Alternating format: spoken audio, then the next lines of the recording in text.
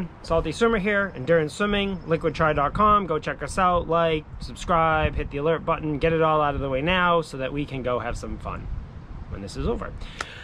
Today I'm going to talk to you very briefly about my favorite piece of equipment, and I think it's pretty underrated. But for marathon swimming, long distance swimming, anytime you're in the water for a long time, the piece of gear that I cannot live without, and I highly recommend to all marathon swimmers, triathletes who are training for hours on end in the water, even maybe competitive pool swimmers, less so for them, but definitely more so when you are swimming in colder water, and that is earplugs.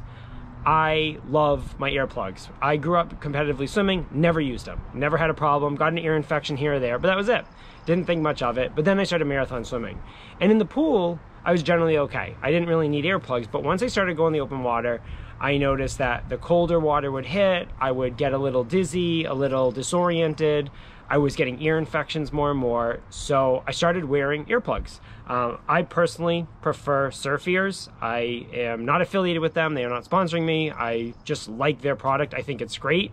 It's a little on the pricey side, but again, the benefit to them is that you can hear. So they go in, they block the water, but you can still hear. So that's a really important element or feature when you are marathon swimming and your crew is yelling at you for a feed, or your crew is yelling at you for some other reason.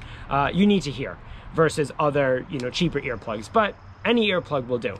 And the reason I think I really like them is they help prevent vertigo. When the cold water gets in your ear, it can mess up your equilibrium, and that's where a lot of the dizziness comes in, or disorientation. So if you notice that you are disoriented after the swim pretty often, and you swim in colder water, I would highly recommend trying earplugs. On top of that, when the cold water gets in, you feel more cold. So when I put the earplugs in, I don't feel as cold. I can last longer in colder water, not for any other reason than I'm keeping the water out of my ears, and they're really helping your ear health because you're getting less and less ear infections. You're getting less potentially dirty water in your ear holes, so less chance of ear infection. So that is the piece of equipment. If you're a marathon swimmer, open water swimmer, fitness, doesn't really matter. If you're in the water for a long period of time, I highly, highly, highly recommend giving earplugs a try. And I can almost guarantee that it will make your swimming so much more enjoyable.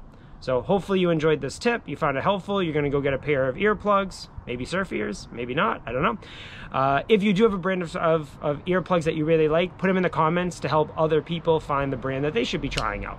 So with that, I say goodbye. See you in the next video.